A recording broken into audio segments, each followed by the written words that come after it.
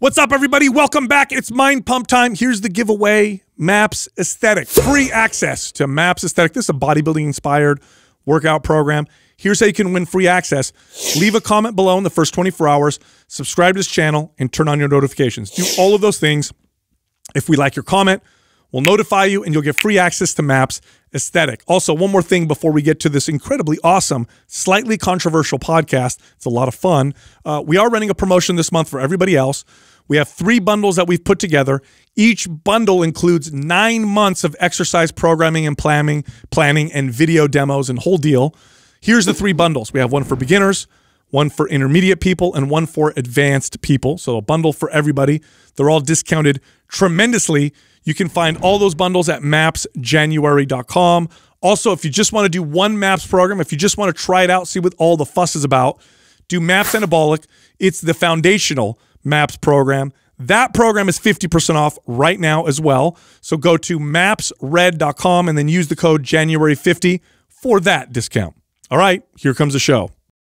Contrary to popular belief, still the best thing you could do for immunity is to be fit, healthy, and lean. Oh, that was controversial just about 12 months ago. Can you believe that? Now it's trending news. Oh my God! Yeah, so, look on both sides of the fence. I don't care. Still to this day, there's no supplement, no nutrient, no medicine, no nothing that will protect you from disease like simply being healthy, fit, and relatively lean. Not shredded, but relatively lean.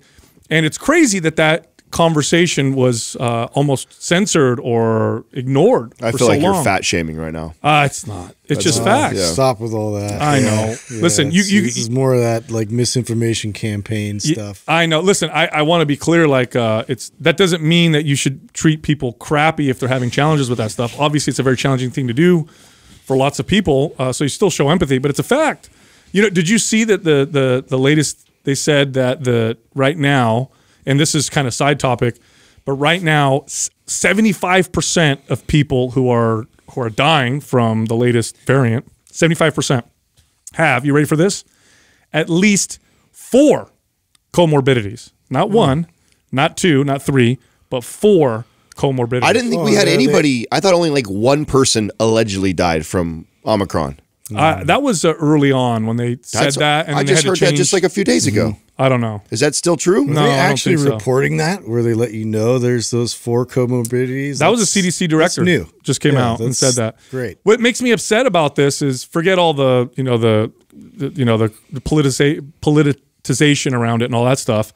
It's always been true, and I hate that was never communicated to people. Now, I will say, well, and I feel like you could have done both too, right? Yes. I feel like you could have done both. Like, I mean, even the way like I suggested to my parents, like because I know how unhealthy they are, I was like, you guys should probably go get the vaccine, but you should also try and get some vitamin D. I think you guys should be exercising right now, try and eat a cleaner diet. Like, I don't understand why it had to be either or.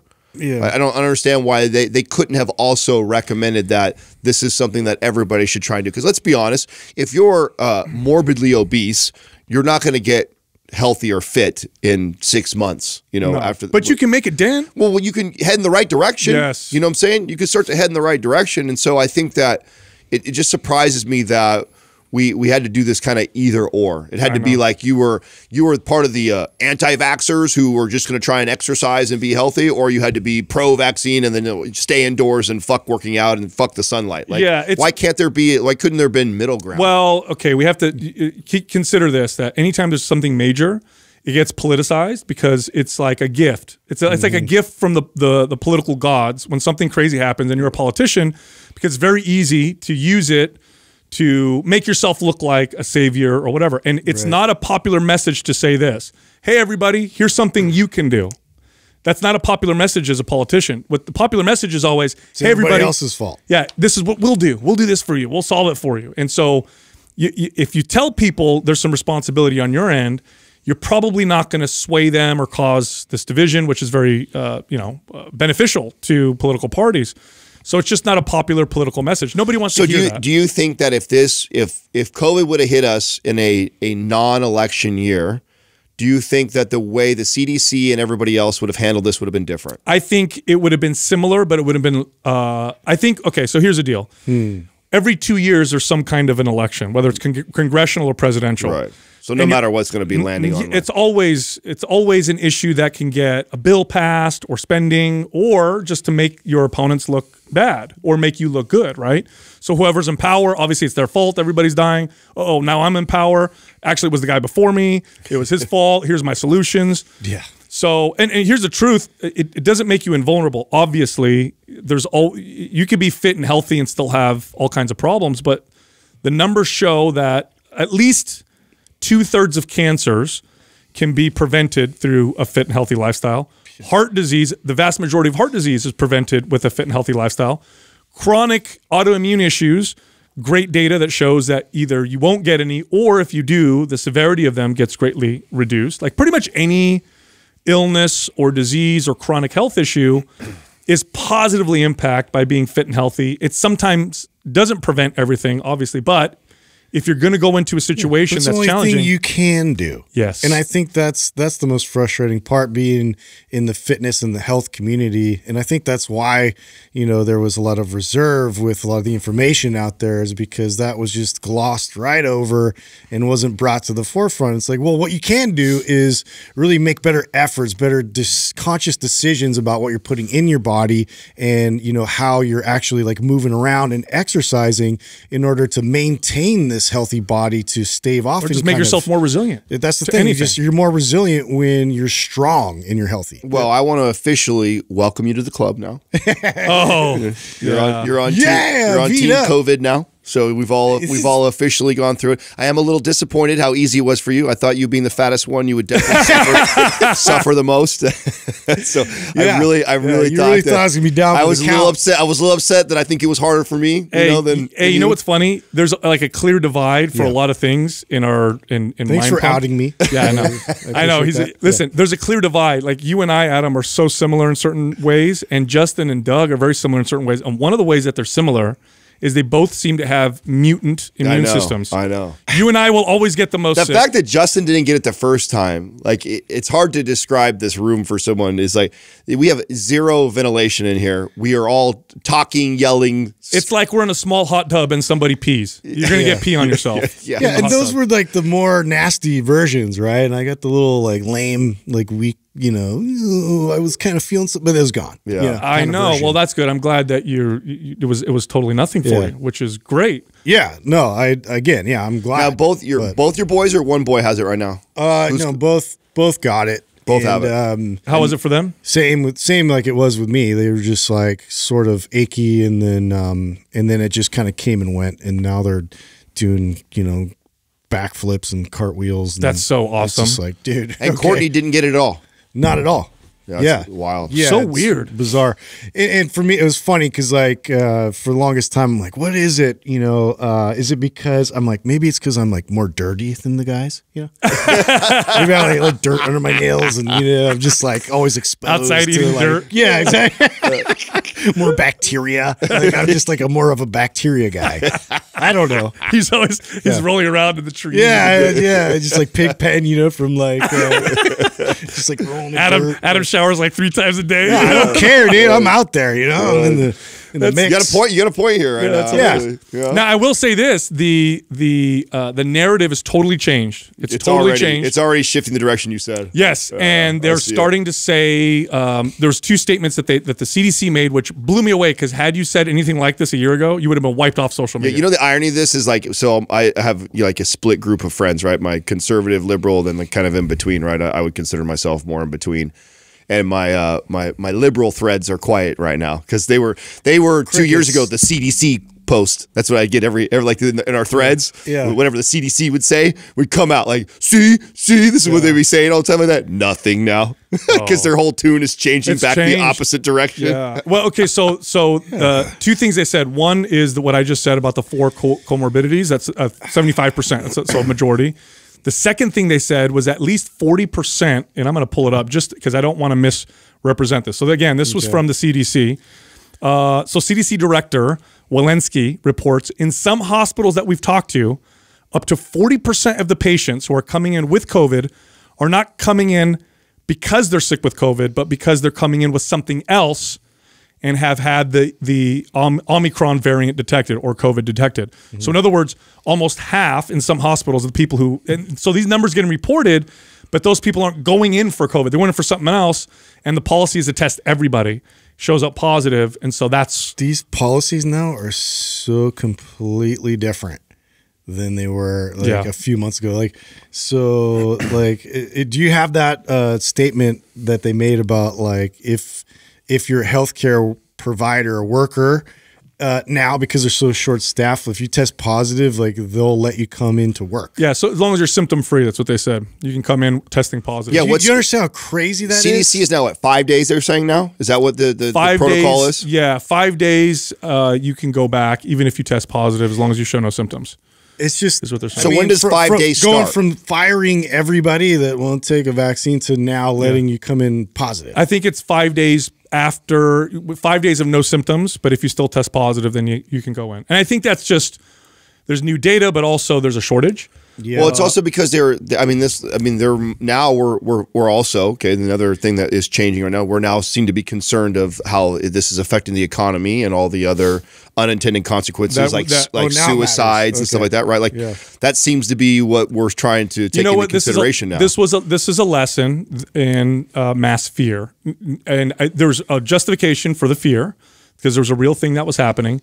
But the reactions, the overreactions that tend to happen, it reminds me of September 11th and some of the policies that we passed, still are with us. Isn't it kind of always that way, though? Yes. Isn't it always... But that's why you have to resist on some level, right? There has to be some pushback because otherwise it's just like, again, like the opportunist kind of a thing with politicians. Plus, is to look, it's also human nature. When you're afraid, you overreact. You don't make smart decisions. I remember, look, I'm not immune to this, by the way, no pun intended. I remember years ago, my home got burglarized and we weren't home. We came home, the house was ransacked. They went through everybody's stuff. My son's, some of his stuff was even stolen. He was just a little guy. He was only like 6 years old. And I completely overreacted. I overreacted with weapons and traps, security system, like Home Alone. Oh, dude, fucking iron swings down from the door. I would sleep downstairs waiting for someone to come. I mean, it's just watched Home Alone a million times. Yeah, he's onto something here. Yeah, I put Vaseline on the floor. He'll slide and slip right here. That bad guy. But it's a lesson in human nature. We just have to be kind of careful. But I will say this. Remember what I said in a past episode about how I think the gym industry is going to see a surge in people? I think that's coming because now the messages work out. Everybody needs to lose weight and get in shape. And gyms have been closed. People haven't gone because they've been afraid. I think everybody wants to start working out. I've had people DM me who work in gyms who are saying, oh, we're seeing huge amounts of people coming in. I saw this on, I don't know if it was a local news channel, but they were interviewing one of the gym owners, and they were like, do you find this surprising with the surge of Omicron where they had a surge of membership enrollments? Yeah. Simultaneous with that. So, but yeah, I think it's just people are kind of like, well, everything that's out there says we need to, make sure we're fit and healthy, to really do well with this. Well, you guys know where I stand. I mean, I was looking at Planet Fitness already as a buy right now because I think that I think you're right, what you predicted. The message, you can see it happening. Yep. It's only going to get more in that direction, right? And I think it's going to attract a whole new wave of people that the same people that were scared to death to go anywhere and were double masking in their house are going to be scared to, I need to get in shape. And I think that the type of gym they're going to flock to is like a Planet Fitness, right? That's not a bad guess. Low entry level. Call, I don't think that it's a long-term hold. I think it's a smart buy right now. It's not on a 52-week high. It's towards the top, but not at the highest. I think that first quarter numbers are going to come in, and especially if the messaging stays around what you're saying, I think that it's going to surge. And so, yeah, no, I think it's a smart play. I also think part of the surge is the feeling that we're getting permission to start going to gyms again. And it's been 2 years of people feeling stressed and anxious and kind of staying away from things. And fitness or exercise, I should say. We always everybody talks about, I just opened with how great it is for your physical health and all that stuff. But what's understated, and I still think this is the biggest value of exercise, is the mental health effects. And I think people are feeling now the need to move, to get out and do something. And it's essential for mental health, absolutely essential. And I think that's one of the reasons why I predict we'll start to see a surge. I can't wait to see what Planet Fitness's first quarter report comes out. I think that's a smart play there. Now I'm really curious about the, mirrors, tonals, Beachbody. I saw an article about those are the stay-at-home they're dipping right. Pelotons, everything's kind of dipping right now. So I'm wondering if that was just like a crazy trend that happened, and a lot of their projections and everything that they were touting all of last year, is it going to come back down? Remember, we had the tonal CEO on. This is what we were saying. Yep. Well, also we had Mark Mastroff on, and he was talking about them working through it in the Asian markets, and then once that kind of like turned around, how everybody jumped right back to gyms. So I was like, I don't know, we have different, but who knows? Maybe. Did you see Lulu is suing, or excuse me, Nike is suing Lulu right now? Why? They bought Mirror. Remember, like a year or two ago? Yeah, they bought Mirror. And supposedly Mirror infringes on like 6 different patents that Nike had for like tech stuff, like tracking your running and distance on that, because it tracks all these things. Crazy. So supposedly they're infringing on like 6 patents, and Nike's coming after Lulu right now. Oh, wow. Yeah. But they don't, No, it's funny because, again, going down the whole like inventor, patent route, like you see how many patents Nike literally just like polluted, like anything when it comes to fitness and tracking, they like filed like 1 million patents for. Yeah. So that's their defense is they're like, and they're countersuing back is like too broad. Yeah. Which is ironic because they just got sued by who sued Peloton Lululemon sued Peloton for their like tights that they made. They made some like, like athleisure wear type stuff. And Lulu has the same thing, a bunch of just patents that kind of cover things really broad. And that's how Peloton won the case against them, was saying that these are too broad. You can tell these Peloton tights are not the same as Lulu tights. And Lulu is using the same exact defense against Nike and their suit. Yeah, you know what sucks about the system? Because I understand why we have it, and it makes sense. But also, when you get to that size, part of the game is to make it so expensive to fight your lawsuit that you don't want it. Before you walked in, Justin and I were talking about this, and like I think this is an example of like billionaires fucking with each other. It's like just big money messing with each other. It'll cost us money, but it's going to cost you money. All right, you're going to fuck with me and sue me. All right, well, take this. We're going to sue you over that. Regardless if it goes anywhere. Dude, did I ever tell you? Just throwing punches at each other. I had a client that owned lots of commercial buildings. And I remember he comes in once and he's super pissed off. And I'm like, what's going on? He goes, there's a lawyer that is going around to all of my buildings. He's finding out which ones I own. He's going in there with a tape measure and a ruler and like protractors and making sure everything is perfectly ADA compliant. If it's off by a half an inch or an inch, he's telling me you need to pay me and fix this or I'm taking you to court. Yeah. So this guy literally would go in and I'm sure most just pay him off, right? They just pay him off because it cost him like $40,000. That lawyer in that documentary for was the fight before Christmas. I was trying to like get you to watch it.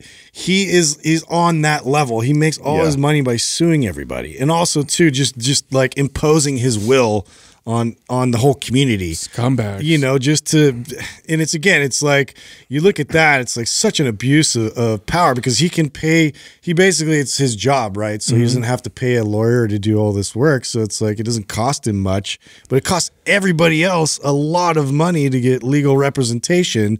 And so a lot of people, they don't want to go through that. And so they'll just pay him off. Speaking of scumbags or scams, I should say, that's probably a better way to transition, is who was the name? Do you guys remember the name of that girl who they were touting as the next the female Steve Jobs, and she did the blood, one drop of blood. You're talking about that pharma company? Yes, that was a huge scam. So that just came. So Elizabeth something. Her court case just came up. So she got. I forgot. I think she got a nice sentence, dude. She did. I think she got like 15 years. She did. Yeah, she It was got something like that. like 15 years for that. Dude, what There's a some serious. What was the name of that? I totally forgot the name of it. I overheard that the case. Yeah, Theranos. There you go. Thank you. Elizabeth Holmes. Thank you. There's a great documentary on that. What too. did she That's get? a fire festival situation. Yeah. Same thing. Yeah. Everybody's hyped. Nobody's checking anything. Yeah.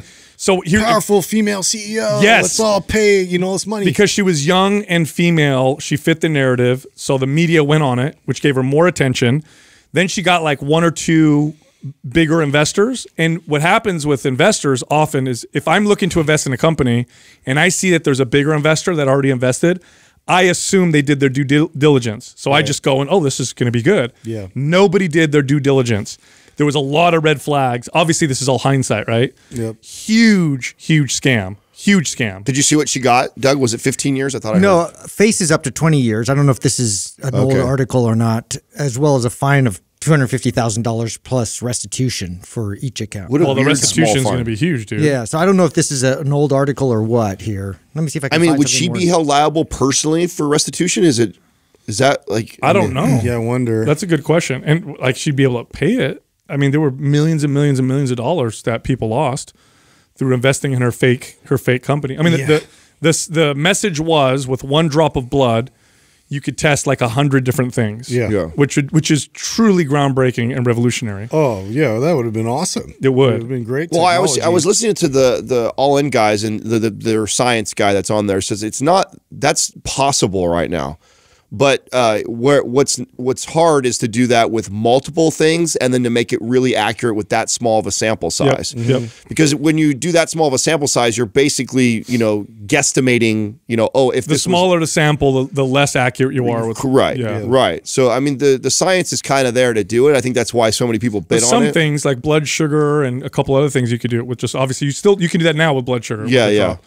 But nonetheless, it would have been groundbreaking. Yeah, but her numbers technology. didn't support any of what she was proposing. No, what So she. Oh yeah, they were it was so unbelievably And she made stuff- hidden and like withheld from all the investors. And she made stuff up completely. She just made it up. That's how I feel about. I mean, this market right now. There's so much stuff that just doesn't make Oh my sense God. to me. A lot being made up. Every day I read like something new about something. And I'm like new NFT and that someone's. I was looking at, my cousin sent me over the. I think I shared this with you guys a couple weeks ago. The Nike signs that will kind of like how the car that changes. What? So they released the new Apple glass, or like, so it was one of those where it wasn't supposed to be leaked. Somebody leaked what the prototype of the new Apple glasses look like.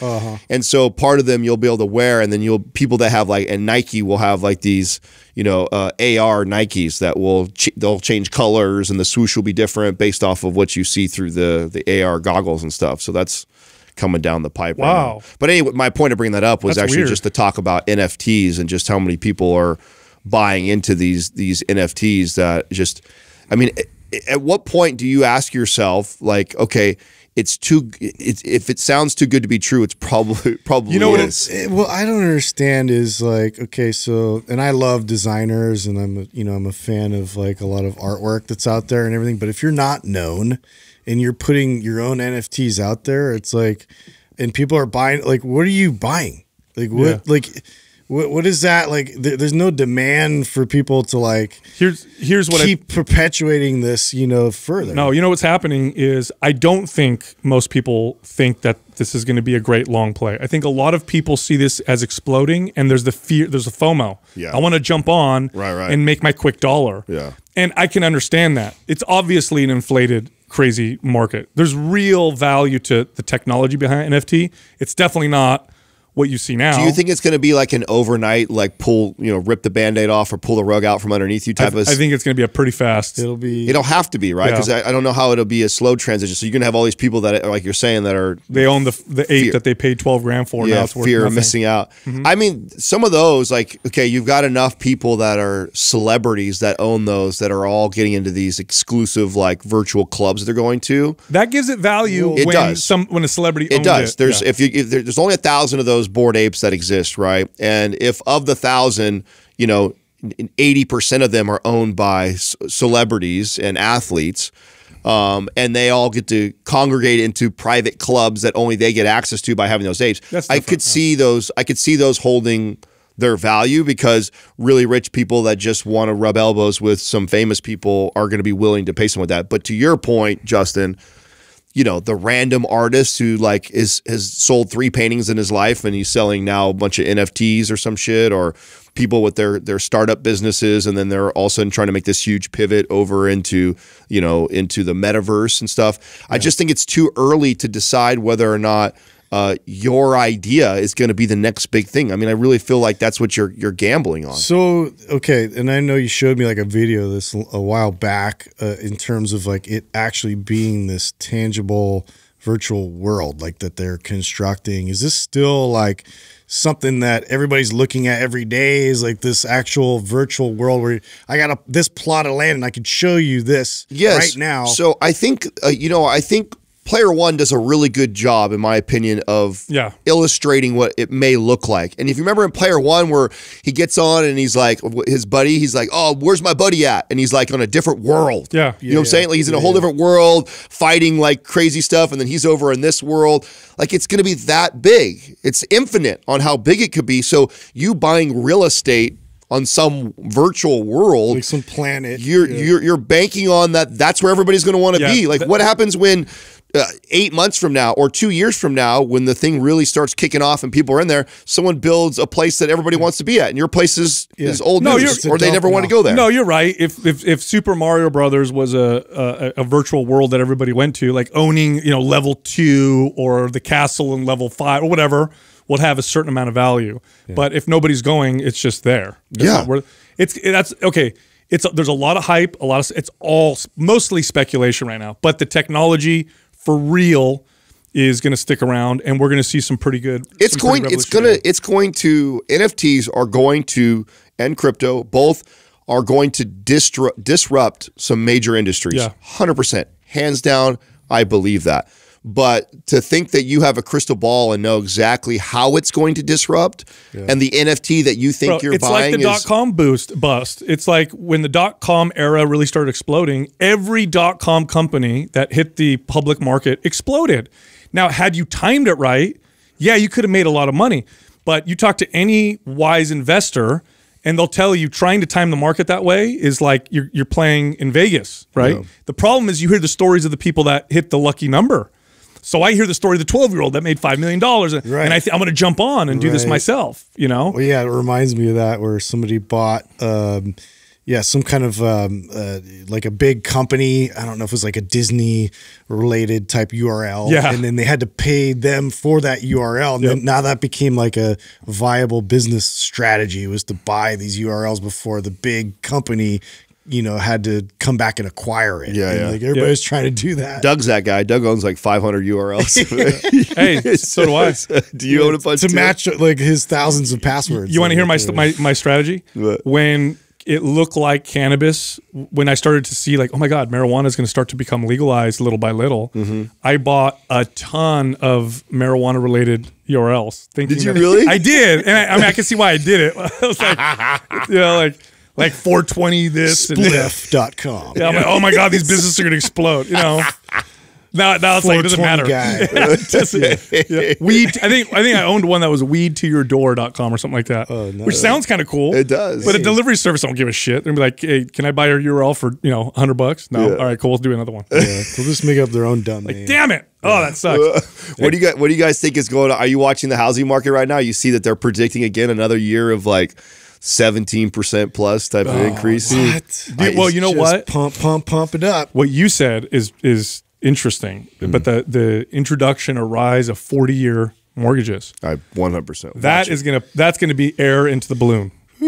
More and more. A 40-year mortgage. Doesn't it just make sense though that that's the way? Like nobody buys a house with the thought of paying it off. When was the last time you heard somebody do that? Unless you listen to Dave Ramsey and that's your kind of your Nobody does anymore. Nobody does. Most people, it's like a long-term investment, setting up your retirement later on in life. And so the way to get, and then also all these people are coming out, like longevity experts and saying that we're going to be living longer, the next generation coming up. And so to me, it's the natural progression in it's just loans. Cheaper monthly payment. And then in addition to that, where I also think that we're continuing to move in the kind of millennial direction of like kind of not owning anything, right? I think that the future is, and we talked about this years ago, that the future is going to look like this, where you don't You're gonna rent everything. Yeah, you rent a car. No one's going to own a car in the future. Yeah, I think cars, houses, a lot of stuff. I mean, obviously the people just for nostalgia, right? But the natural progression to that is it'll just push it out of reach. Well, you know how you know is if you look at some of the big housing buyers right now,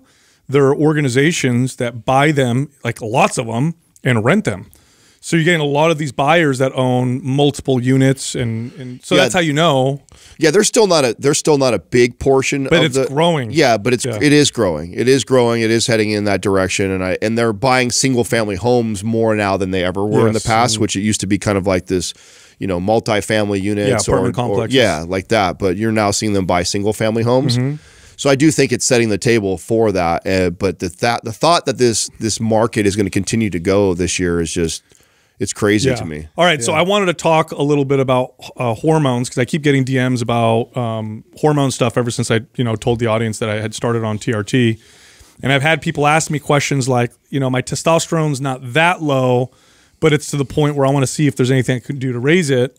And so my advice is always, well, if you're exercising properly, eating right, getting good sleep, getting sunlight, those are the best things you do. And then there's certain supplements that can help. They're not going to help as much as getting healthy, but they can help. And the one that has some of the best science is ashwagandha. So, and I want to say this so that, save people the headache of trying to DM me because I'm shadow banned. You can't find me anyway, is ashwagandha. Ashwagandha consistently raises testosterone in men with low testosterone. And it does have a hormone balancing effect in women as well.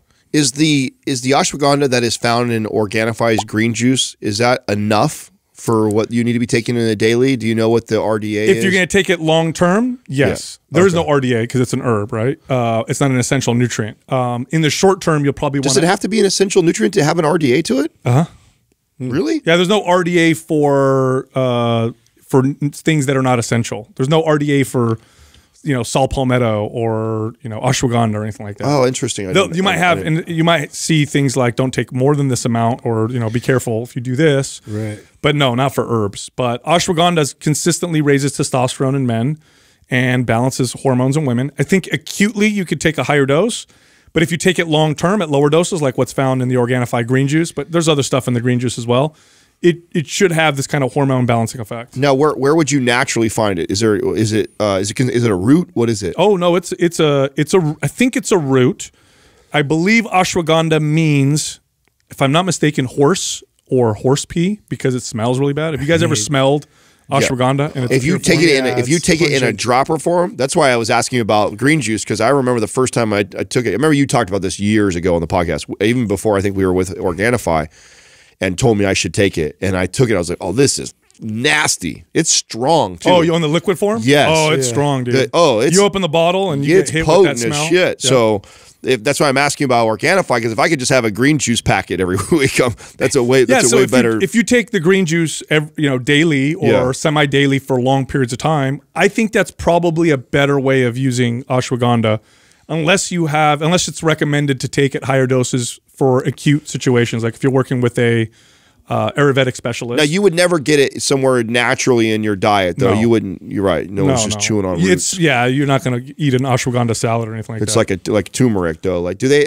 Turmeric is found in curcumin, right? So that's like a flavoring or an additive to lots of different foods. Mm-hmm. We got this from like the Eastern, practitioners with the herbs and Ayurvedic medicine uses a lot of ashwagandha. So I don't know, Doug, does it really mean horse piss? Because I don't know, but it is a plant that's native to India and North Africa, and it comes from the root. Now, is it? I don't know if it's just from hanging out with you, because you would know better because you've been probably talking about it longer.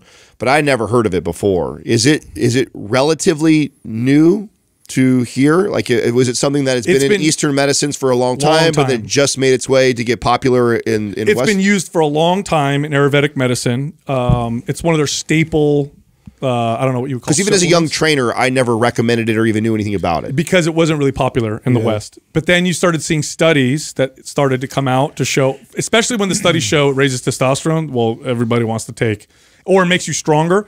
There are studies that show you build more muscle, so they'll do like this many, 15 men on ashwagandha, 15 men off ashwagandha.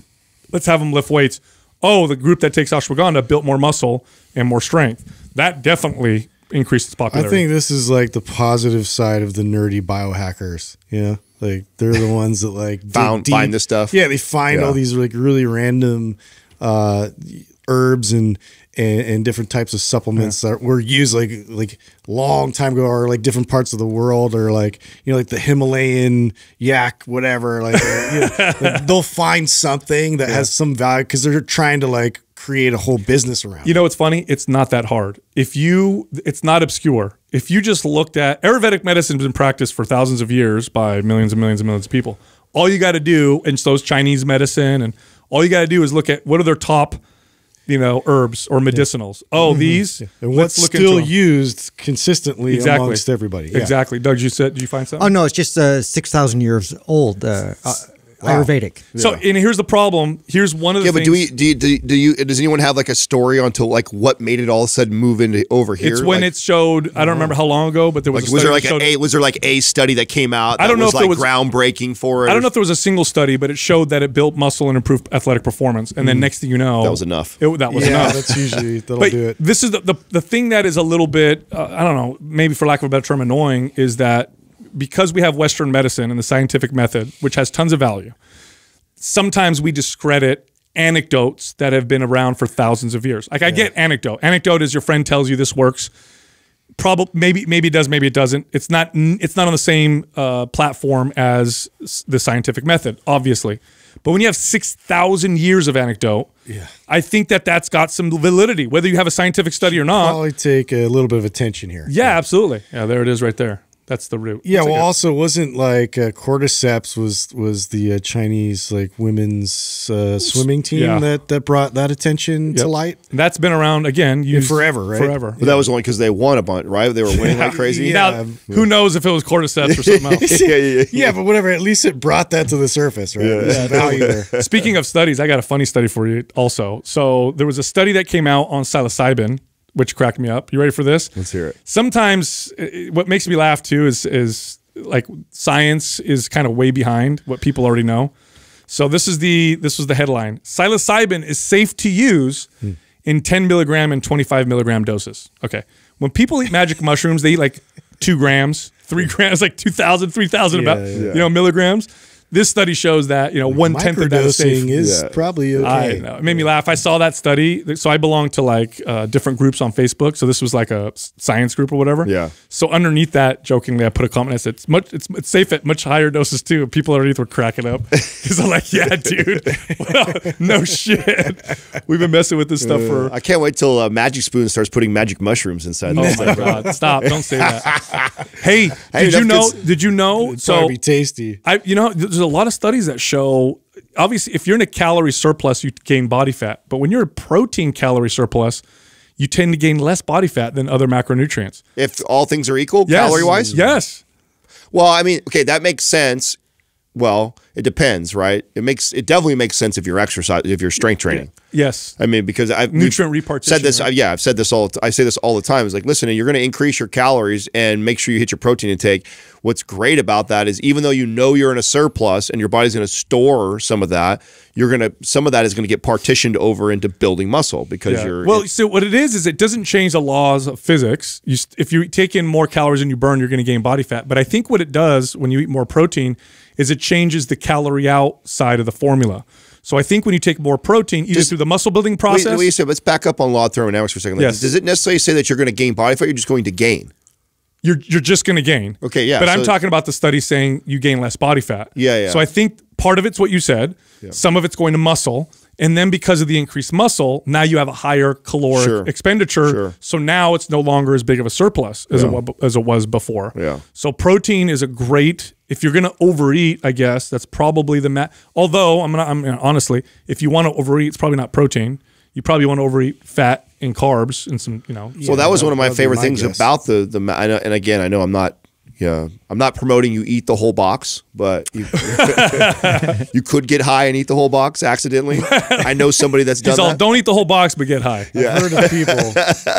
But even if you do, I mean, you end up getting like, what do we figure out? Like 70 something grams of protein. And then I think it was like barely over 1,000 something calories or even less than that. It's like, it's not that much. It's not, I've done a lot more damage with a bag of chips or candy or, you know, some snacks for sure. So man. At least with that, I'm getting a good ratio. You Totally. know? All right. So speaking of damage, and I know I mentioned shadow band earlier, you are too. Yeah. Are people, so here's the reports I'm getting. People are saying they can't find me on Instagram. So they'll type up my whole name, can't find me. Yeah.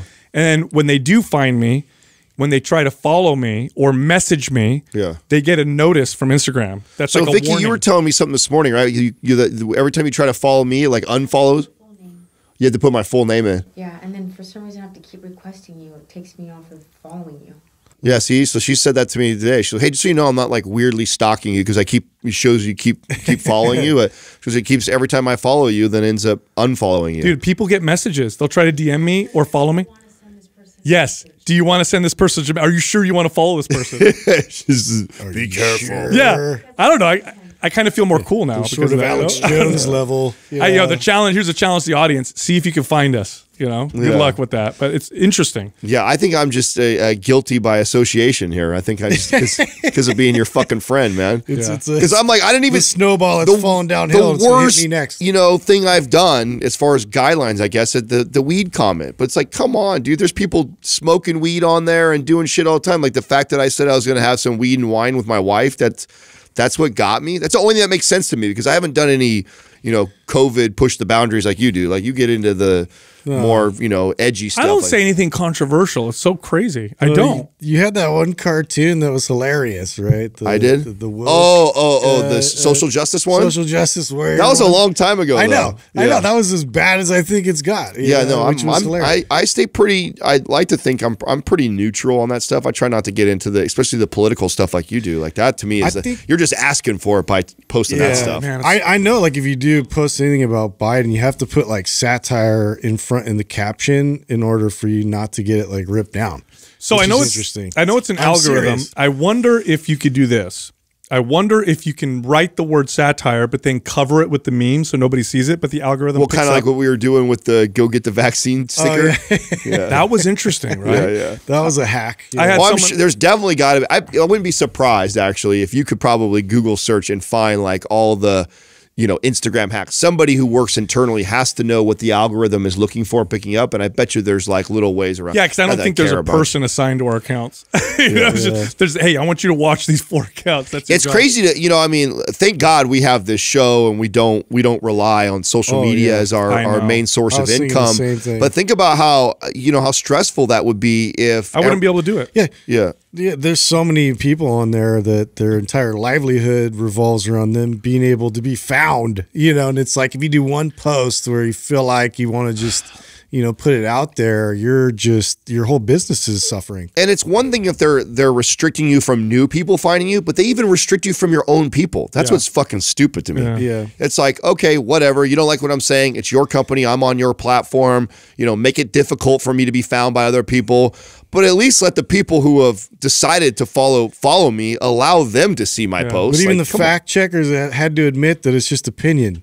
Yeah, I know. So that's what we're working with. Yeah, well, I mean, again, it's their company. I guess they could do what they want. But what they're doing is they're digging themselves a hole. Because the more they do this, the more they open themselves up to lawsuit because they are no longer like a carrier, like the phone company. They're actively editing, and that's going to open them up for lawsuit. And it's a matter of time. It's a matter of time before they get heavily regulated. And it's part of the problem is how they're handling it all. I've just always been about let wild people say wild shit, and we can ridicule it, and we can tell you why I don't think that's a good idea. But to stifle it and withhold it from people looks way worse. It does. It actually worse. It actually it emboldens the conspiracy theorists. Doesn't it? Exactly. You're like, why? Why are they withholding all this? Like, what are you trying to hide? Well, I remember my niece telling me about her experience working at Facebook and how I told you guys every Friday they would actually meet with Zuckerberg like on this big virtual thing and stuff like that. And he gets a lot of pressure to do the right thing. you know, and he's because I don't think that. You know, I don't think he's like this crazy left-wing dude that's running that company. I think like just like the All In guys we're talking about, I think most of these people that have built these internet companies are more libertarian. I think they're more. Well, it was all started initially. Yeah. It was all started with the promise of the internet, which was open and free. Yeah, I mean that's what motivated them is this idea of that people. Of free market. So I don't think that they have these left-wing agendas like I know the right likes to say. Like the right likes to come out with the conspiracy tinfoil hat theories that they're all conspiring together, and it's like I don't buy into that, you know, because I think these guys but I do think they feel a lot of pressure both from the government and from their employees. A lot of these guys employ, you know, Gen Z and millennials that are based out of California. That's right. Actually, not for long. Did you see Facebook's opening a huge office in Austin? How big? Yeah. So you said that. I want to know how big, and I'm so mad that I got to see if I find. Let me see if I can find. I mean, I'll be eating my words about Austin because I really thought that Austin was kind of peaking out as far as the real estate market there. But Jesus, if Facebook goes in there with a campus, because their campuses are massive. So is it like a hub or is it like a campus? I got to find it. I remember it's going to Austin. Babylon Bee.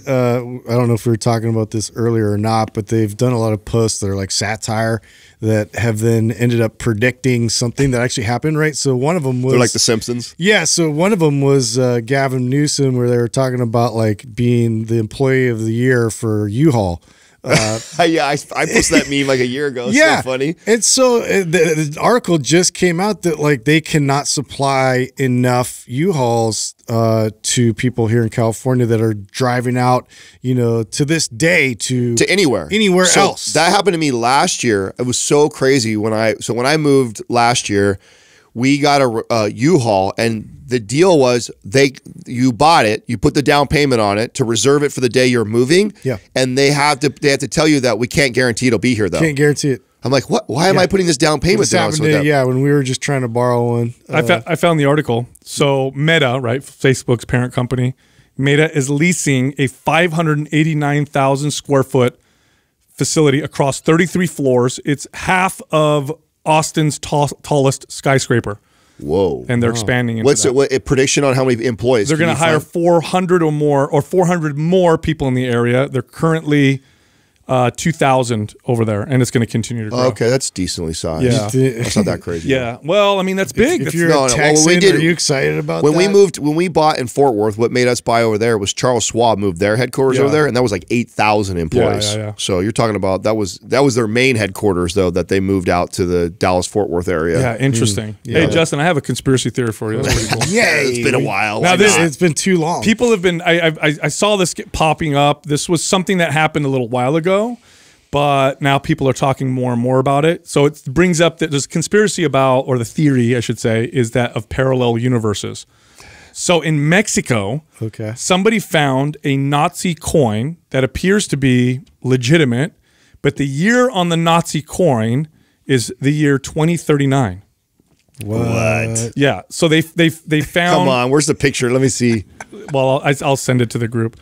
Okay, go ahead. So they have the Reichstag Nazi party symbol along with Nueva Alemania, which translates to New Germany, and there's writing on the back, and it says 2039, and they're like, "Is this a coin from a future world? Wow, where the Nazis won World War II?" Dude, this sounds just like that publicity stunt where they had those mirrored pillars. Bad idea. What a good call. Right? And then all of a sudden you saw it again in the news in a different location, and you're just That's like, great. That's what true. is this? Yeah. Yeah, like somebody probably made that coin and then like it just became like picked up by the news of like speculation. That's not a bad idea. That's a pretty good little theory right there. I mean, we have the science to be able to test and see when it was made, right? So you should be able to do that. Yeah. But you don't believe that's in going that to poke hole in your carbon dating, isn't it?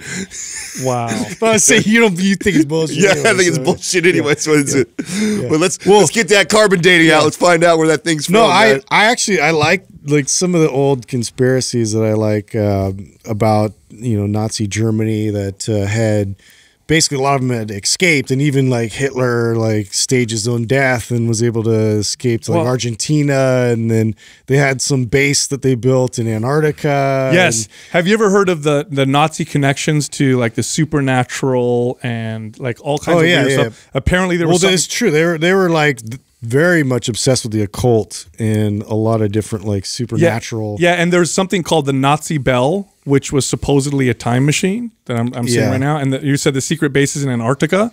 Yes. Where they do time travel.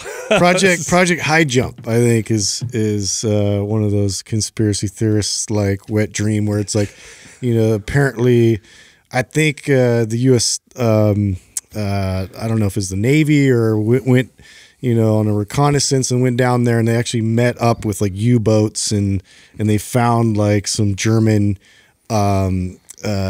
like different vehicles and things and planes, from Nazi Germany. But again, I can't confirm any of that. Did you ever read about the Philadelphia experiment?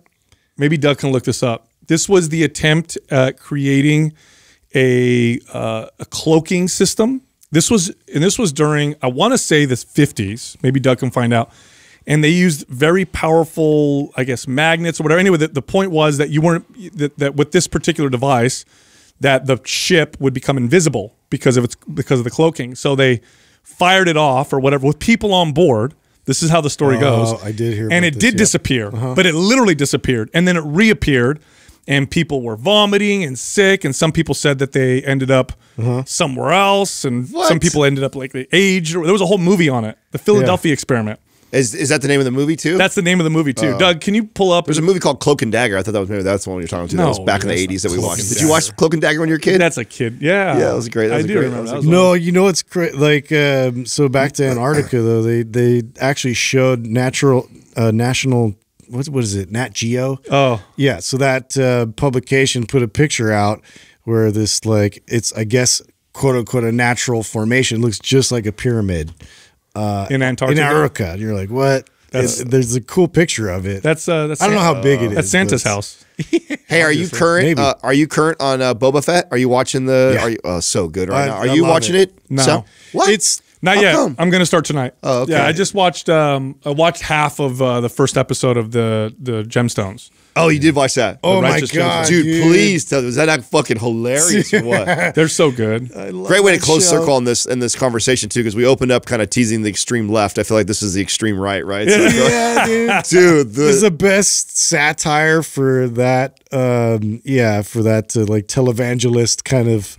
and nobody's really touched that before, have they? Like I was Not trying to think really. of like a show or someone that's really Not gone- well. Yeah, Yeah. not that well. Like Yeah. it is. The cast is amazing. The jokes are like over the top. Dude. Who's that Dude, one? I've been to churches like this. So have I. This So is have why I. it's like so hilarious to me because the overproduction, the guy that thinks like he never made it as a rock star and he's like on stage just it's like I totally have, bro. What are we So doing? that's why I think knocking it's so people funny. down with his hands. Yes. yeah, Yeah. the charismatic Slain in the spirit. Oh my god, Hey, it's so funny. What's that one guy's name? Joel Joel Osteen? Didn't he get some? Is he in trouble right now or something? They found a bunch of money Oh no! in one of the walls of the, I don't know, like What? a bunch of cash or Again, something. No. dude, Really? again, I got my skeptical monocle every time like I see Skeptical monocle. Please, It's a Andrew, thing. pull this Hey, on him. If you could bring that out anytime somebody tells you something, don't say anything. You just put on a monocle. just near. Yeah. one eye. Anytime you get somebody that well known, that famous, that rich, like that guy is crushing it. I know, you know, and it's like, dude, all for the glory of God, right? Yeah, no, Like, no. come on, it's guys. So now, okay, now the defense, right, that he uses or that people use in defense of him is that all of his money that he has and he's worth, most of it, I guess, is from like his books and all the other stuff. Like he doesn't have like no money from the church supposedly goes to him. I know that hustle. dude, And trust that's me. so that's the now, mind you, you use the church to build the congregation and the huge following of people, and so indirectly you still are monetizing that way, right? But Right. What is it? That's I'm how- I think that's how I'm he gets hating, away with it, like, right? You know, if you can make money and all that too, and like help people, but you know, there's a certain kind of sleazy, snaky vibes. Especially if you're selling to be not attached to material things, right? Be Right. spiritual. I get that. Doug, what does it say on him? Did he get caught with something or? It wasn't him. I mean, there was apparently $600,000 of cash and checks that were stolen from a safe from the church, Oh, okay. and they were found in a wall. So I don't think there's anything sordid about that. Oh, I Anything think condemning about that? I think the theory is that his people said it was stolen, and then hid it and tried to tell people, "Oh, we stole it. The money was stolen." That was the theory, but I guess that's not. now. Yeah. Anyway, he's still kind of weird. Yeah. Hey, look, I know there's a lot of supplement companies out there that promises to deliver great results, but there's only one that spends a lot of time and energy on the delivery process, okay? So you could be taking supplements that your body just isn't assimilating because it gets destroyed in the digestive tract or doesn't get absorbed properly. Well, Live On Labs uses a liposomal process. It's actually some pretty interesting technology that was originally created for pharmaceutical companies. What this does is it ensures what you're taking is getting to the tissues that you're trying to take that product for. So Live On Labs, one of the best supplement companies around. You can try them out by going to mindpumppartners.com and clicking on Live On Labs. By the way, they have this great promotion. If you get any one product, they'll give you a sample of all 6 of their products for free. So go try them out. First question is from Matt Brandt, 67. I only feel back squats in my quads, and am I doing something wrong, or is that how it is with some people? Yeah, I think it's very common, actually. Yeah, quads are one of the main muscles you're going to develop in barbell squats. Obviously, it hits the glutes and the hamstrings as well. There's nothing wrong with that. Now, if you're saying that when you squat, you really develop your quads and you see very little or no development in other areas, or you feel pain in some areas, or your form is off, then I would look at strengthening some of the other muscles or changing your form and technique and going lighter. But otherwise, it's quite common to feel it mostly in the quads. If you do feel it in your glutes, it tends to be the day after where you get a little bit sore.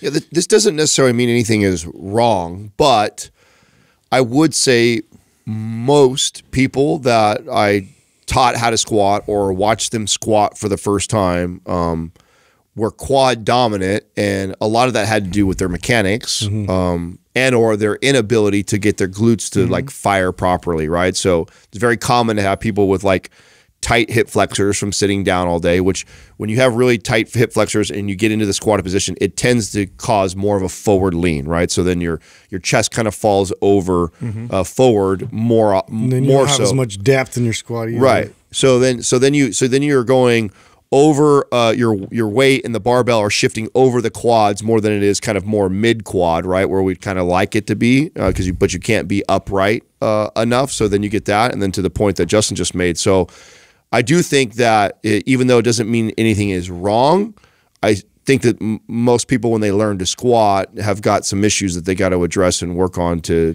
perform their squat better and feel it more in the glutes. You know what? I don't feel my glutes as much while I'm squatting as I do afterwards. Yeah, that's what I said. Yeah. Same thing. So here. like while I'm squatting, it feels like my quads are taking a lot when of I it. get sore, I'll feel it in my glutes. Oh yeah, afterwards. definitely. Well, yeah, unless I'm doing like a pause squat and I'm really trying to emphasize the bottom and the depth of the squat, which is something I would recommend if this is an issue and you're not really connecting well. And there's a lot of ways to connect to the glutes, and obviously priming's a big part of that. So to spend some time in that direction and, do anything that you can do to kind of sort of fire them up beforehand going into your backloaded squats, I think that'll help to kind of balance, the load there between the quads and the glutes. I did a YouTube video. Maybe Andrew can link it right here. And it was, I think it's the most viral one we did. It was the one with the 3 secrets to make your butt grow, to Justin's point about what he's talking about. And that video isn't just for girls that want to make their butt grow. It's also for guys that want their butt to fire more when they're doing squats. So watch that video. I think the priming moves that I take you through before you get into squatting, I think will help out a lot. I'd say that here's how you know something's wrong. Obviously, if you hurt in a way that you're not supposed to hurt, like muscles burning, that's fine. Joint pain is an issue. If you feel it in your back a lot, that tends to be a big issue. Your knees or your ankles a lot, that tends to be a big issue. And then if you're somebody that, like we're saying, wants to develop your glutes and you've been squatting and your glutes don't seem to be changing, but your quads are, then I would say, do some hip thrusts first or prime properly. Watch your technique to fix that. But if you just feel squats in your quads and everything else is good, you're probably okay. Next question is from Vicky Lula, 18. How much does age influence the ability to make muscle and strength gains? It really depends on the age. Now, here's the thing. A lot of the clients that I would train as a trainer tended to be in the age group of, I would say, 35 to 45, I'd say, was a good chunk of the people that tended to hire me as a trainer.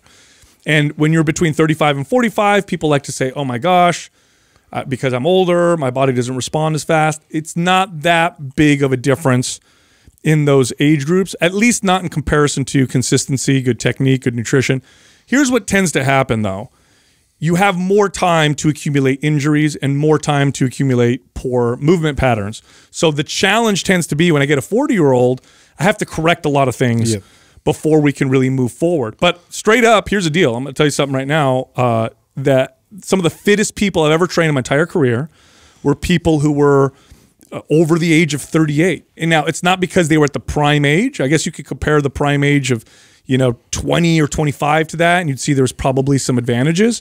But the reason why people in their 40s tended to do so well, they were more wise, they were more consistent with their training, and they had the wherewithal to know that they should probably work with a professional. Whereas you tend to get a 23-year-old who's got all the great age benefits, but that lacks the wisdom to get any help. I know I wouldn't have got help at that age. Don't you think that this is misunderstood because of all the studies that point that, oh, when we get older, you lose muscle. Oh, when you get older, hormone levels come down. Hormones drop. So there's tons of research that's around this, and I think that's why this question comes up a lot. I think this is why it's so misunderstood, because someone will be like, wait a second, I just read somewhere that it says as you get older, testosterone levels decrease or muscle loss happens. Well, it immediately feeds you an excuse. Right. And what people are understanding is that this is like this broad study of the average person that just goes through their life, what tends to happen. What you're not taking into consideration is all their habits and behaviors over the course of those 20 years. To your point, Sal, like I've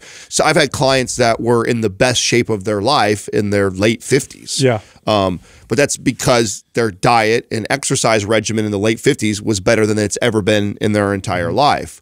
So you just have to keep that into consideration. Now, do I think the older you get, that you've prolonged those good habits, the harder it's going to get? Absolutely. If I get somebody who is 30, never exercised, never dieted or tried to eat correct, right, and they decide to do that at 30 years old, do I think they have less of a hill to climb than the person who starts at 55? Yeah, of course they do. But that has less to do with their age and more to do with for 40 years, they haven't been exercising, they haven't been doing these things. Therefore, hormone levels are down, they've lost muscle over those years, and so they have a greater it's all the lifestyle that led into that. Yes. And so it's a matter of like how much do we have to adjust and correct to even get close back to like that, honing in on that straight path. And so I think like the longer you wait to adjust and to correct a lot of these things that you should be doing right, the harder it's going to be for you to then make gains. But for me, I bought into a lot of the age thing for a while. Even as a trainer, was like, I don't know if I can,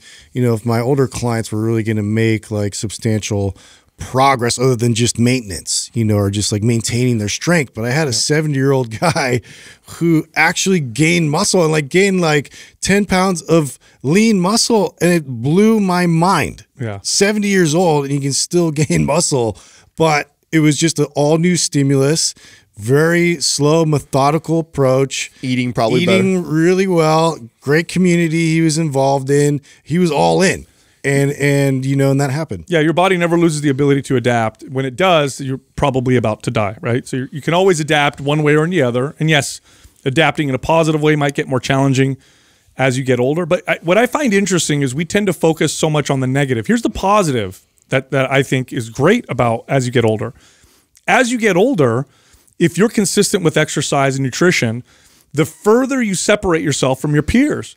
And it becomes not a small difference, a drastic difference. Like if I took 25-year-olds that worked out and compared them and ate right and compared them to the average 25-year-old, there's a difference, right? There's a bit of a difference between the two. Minimal though. You take a 70-year-old that takes care of themselves and you compare that to a 70-year-old that's the average 70-year-old, it's light years of a difference. It's the difference between one group can completely take care of themselves, have no issues, have no health problems, and the other one is on medications, might have had some chronic health issues, might need assistance to be taken care of. Anybody that's listening right now that is north of 40 years old and has lifted and exercised most of their life has already experienced this. Oh yeah. If you've been exercising most of your life and you're already north of 40 years old, you've already watched this happen with your own family and friends. Like you see the maybe when you were in your 20s and you were lifting like that, you didn't look that different, or you weren't that separated. You weren't that much more in shape than the most of them or the average amount of them. But man, once you start getting to 30 and then 40 and then 50, that gap just gets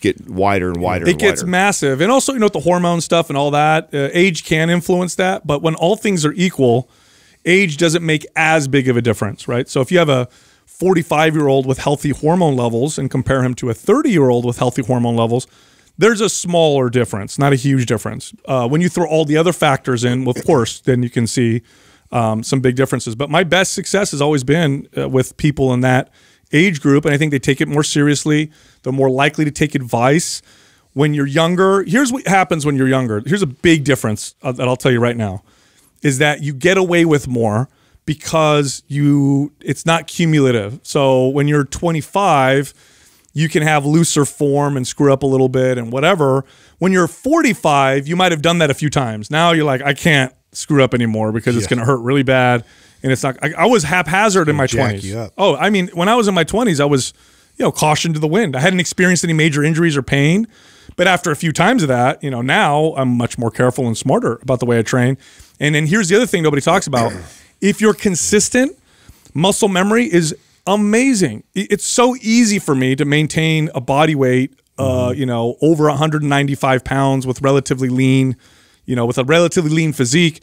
When I was younger, man, it was a struggle. It was hard to keep that much muscle. Now it's like I could work out a fraction of the time and maintain that. So there's also this cumulative effect of a consistent exercise that stays with you and builds with you. If you've ever met a 65-year-old bodybuilder who's been working out consistently, you can see that, man, this person's got a lot of muscles that's just sticking around on their body, versus when you're 25 and it's like, you take a few days off or you skip a few meals and it just falls off your body.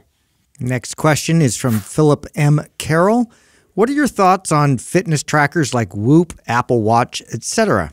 I think that these tools are great for people who are probably already consistent and probably already totally into fitness. I do not think that these tracking devices are going to make a huge dent in the segment of the population that is challenged with being consistent with exercise. It's just more data, but it's not addressing the root cause of the issue, which has nothing to do with data. We have lots of information. Everybody can look up calories and exercises and what to do. The issue is not data and information. The issue is how to get coached through that, how to develop the relationship with those things. And so I don't think they're going to change much, but like trainers and people who are consistent, it's really cool technology. I personally like them, but I do feel like there's a very much of a window of relevancy to them. And that being in terms of understanding your own habits, and just like when you track food, just like when you really pay attention to any of your behaviors, I think that it brings awareness. So if you feel a certain feeling and it's able to help kind of give you a number to that, and you can start seeing that matching your feeling, but really you already had the feeling in terms of like, I don't feel like I'm 100% today and I'm overstressed, and like I'm pretty sure your body can tell you that and you can hone in on that. But and I'm talking about HRV in terms of it feeling like I have like I'm fully ready today, and I could press it and I could go a little more intense today. Or like step count or all these other kinds of things. Like, I think whether you're active or not at a certain point, and I think you should know that. And that's really the point of it, is not to be reliant on the number telling you how to dictate how to navigate through your programming. I mean, I've said since the beginning of the show that I love these things. I think they're incredible. I wish a lot of them existed when I first started as a trainer. I think Sal, you both bring up great points. I think that you're right. I think it benefits the fitness enthusiasts the most. It doesn't benefit my mom so much at all, really, because I don't think that she's in that place of even like you. The idea of it is education. It's to get you closer to understanding what's going on. Like, how is my body burning, and what happens when I eat like this, and when I exercise like that, when I do this and I don't do that. We've got all these incredible tools to help you get closer to understanding that. Most fitness enthusiasts are excited about that, and they want to know that. So this obviously is an incredible tool for them. Where I see it go wrong is when people want to compare all of them, like this person who's asking, Whoop, Apple, Fitbit, like which one's better?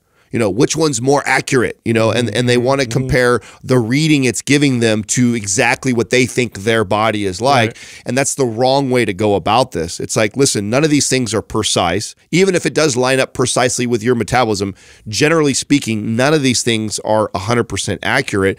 And the idea is just to, like Justin's point, is just to bring more awareness to what you're currently doing. So if you go into it with that idea that, oh, I'm using this to look at my own patterns, my own behaviors. Oh, when I do this and I think this is what's going to happen, and then I see the outcome because it's being tracked digitally for me, and I can go back and look at graphs and go, oh, wow, I was wrong here, or oh, wow, I was spot on here, or I was a little off there. Like, that's where this thing becomes valuable, is to be able to use that as a way to get a better education on what is going on with your body.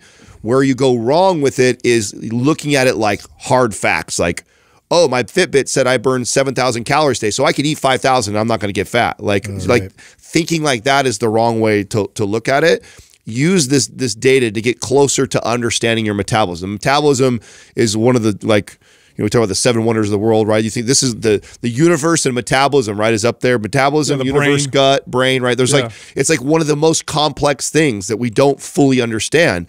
And I think that these tools help us get a better understanding of it. You can't expect them to be exact and precise to everybody. So stop looking at these tools like that. Use them as a piece of education. Yeah, but at the end of the day, the promise is it's going to help the average person. It's going to make this huge dent because of all this data. And it's not, because look at our obesity is on the rise still, and these tools are getting better and better. Obviously a trainer working with you is the best possible thing you can have, okay? But here's what makes trainers effective. It's not because they tell you what to do. If you had a trainer, look, if I could hire a trainer for every American, but the trainer only told them what exercises to do and how many calories to eat and how many calories they burn, they would be ineffective. Trainers that are effective coach people. They coach them through the process. These don't do that. They just give people data. There's already shit tons of data. Go on the internet. You get all the data you want that ever existed. You could access it all. Does nothing. People don't need data. People need coaching. And if you've been listening to this show long enough, you know this. Yeah. This is why we don't sit and talk about proteins, carbs, and fats, and percentages and ratios, like, because that's the shit. That shit ain't changing people's lives. No. Does that mean that doesn't help me as a competitor to get in competitive shape? No, of course I needed that stuff. Yeah. But to reach the general population, it's more about behavior and understanding yourself, and that's why we speak to that all the time. These tools are not changing that game. No. They're not going to disrupt that whatsoever. Yes, for the fitness enthusiast, will help you to get more precise and a better understanding, 100%. Next question is from Pete on the gram. What are the best workout shoes? Yeah, you know what this reminds me of, this question?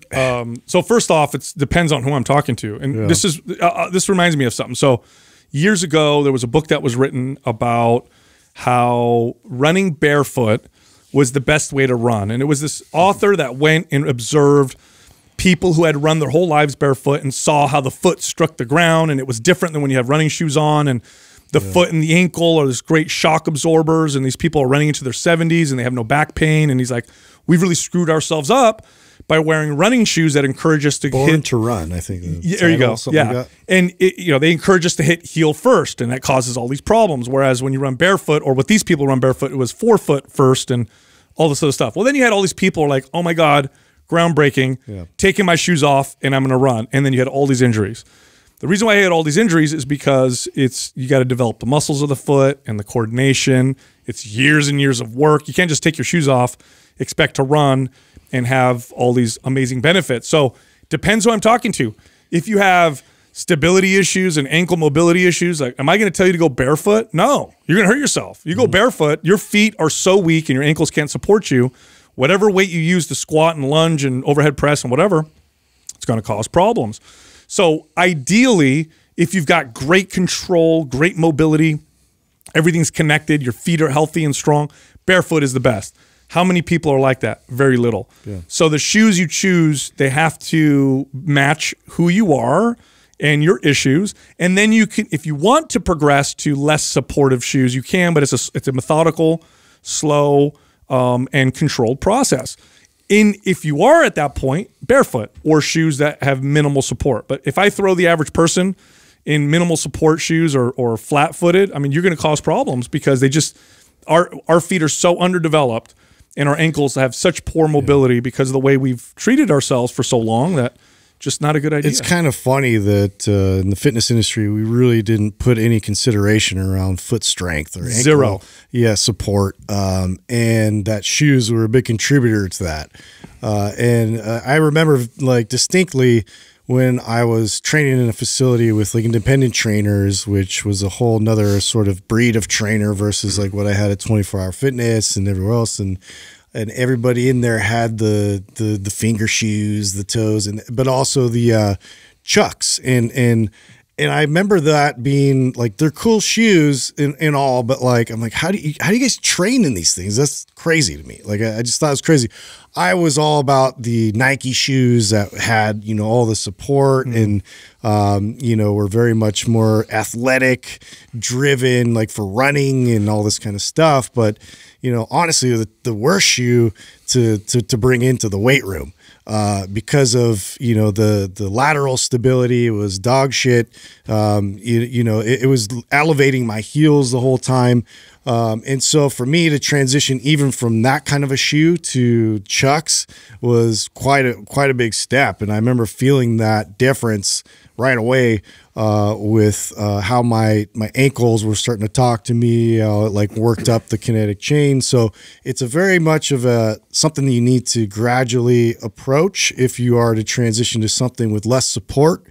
But you want to work your way towards something where you are able to have some flexibility in your shoe, so you know your foot can figure out how to stabilize you a little more effectively. Well, what are we going to hear? We're going to hear Chucks, Metcons, Vans, Vivo, Barefoot, whatever shoes, like Minimus. These are Minimus, right? These are all going to be the top shoes that are going to make this list right here. And the truth is, what makes them the top shoes is they're the closest to barefoot. Exactly. So the ultimate goal is to be able to get to a place where you can work out barefoot. I think that's the answer to this. Like, and whatever shoe is closest. But remember, to get to. Right, get to. That's why I'm saying it's very similar to the way we talk about squatting ass to grass. That it should be a good goal. So if you're not squatting ass to grass right now, it doesn't mean I'm telling you tomorrow you can't break 90 right now. And then you hear on the show I say go squat. Yourself. Yeah, don't go get down there just because we say to do that, but work towards that. Work on the hip mobility and ankle mobility to be able to get into a deep squat.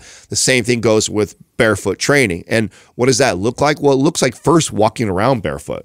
Like if you don't take your shoes right now, if the only place you ever take your shoes off is like before you go to bed, like you ought to practice that first. Like anytime I'm at a place where it doesn't like require I have shoes, like obviously I'm not some weirdo when I go into, you know, the grocery store and shit, I'm walking in there barefoot and stuff like that, or walking around out here in public downtown like that. But you bet when I get home, one of the first things that comes off are my shoes. My shoes come off and I'm barefoot. Second thing's the shirt. Anytime. I don't need any hepatitis C. And then when I'm in the backyard with Max and we're playing in the sand and the tan bark and the dirt, like 100% we're barefoot. Yep. Like so, and that's how it started for me was, and by the way, like it was just not that long ago where my feet were completely asleep and I had no connection to them and I couldn't squat ass to grass and my feet both pronated. So I was a mess here. So it's not like this is going to take you forever to do this, but it just starts with those practices first. It starts with you first doing those little things by taking the shoes off and walking around barefoot. Then you can start doing some body weight type of movements, work on stability, right? So this is where a place where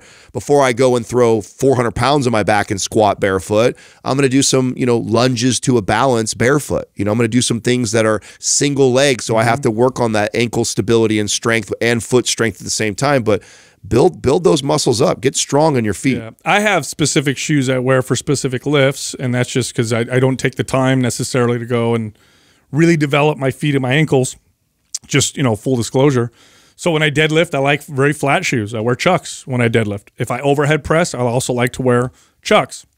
If I'm barbell squatting, I wear squat shoes because the heel is elevated and it compensates for my lack of ankle mobility. If I'm doing anything on a bench, I don't care because my feet really don't matter if I'm sitting or laying on a bench. So that's the way you got to think about it. Like, what are you willing to do? What are you willing to work towards? But don't go barefoot for the sake of going barefoot. If you don't have the right stability and strength in your feet and you just go and take off your shoes or go super flat, you're setting yourself up for potential injury and pain. Even walking barefoot. I've even had people say, oh, I took all my shoes off and just walked barefoot, and then they get, they get issues with the bottom of their feet, and they're like, why am I getting fascia issues? And it's like, well, you always walk around in heels.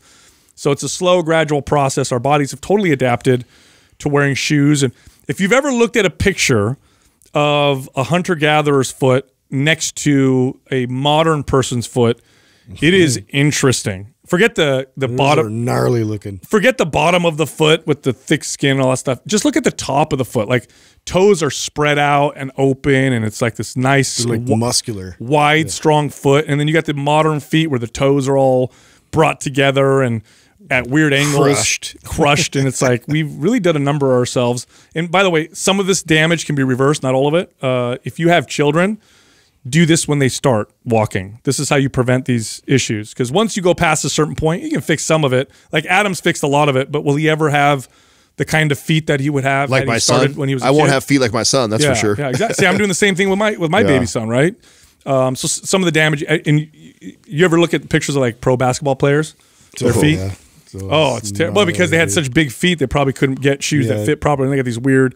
You imagine if a pro basketball player is like, oh, I heard barefoot was good. I'm gonna go play I'm gonna go play basketball with no shoes on. They would hurt themselves like crazy. It's just word of caution. That's all. Look, if you like Mind Pump, you like our information, head over to mindpumpfree.com and check out our guides. We have guides that can help you with almost any fitness goal. You can also find all of us on Instagram. So Justin is at Mind Pump Justin. I'm at Mind Pump Sal, and Adam is at Mind Pump Adam.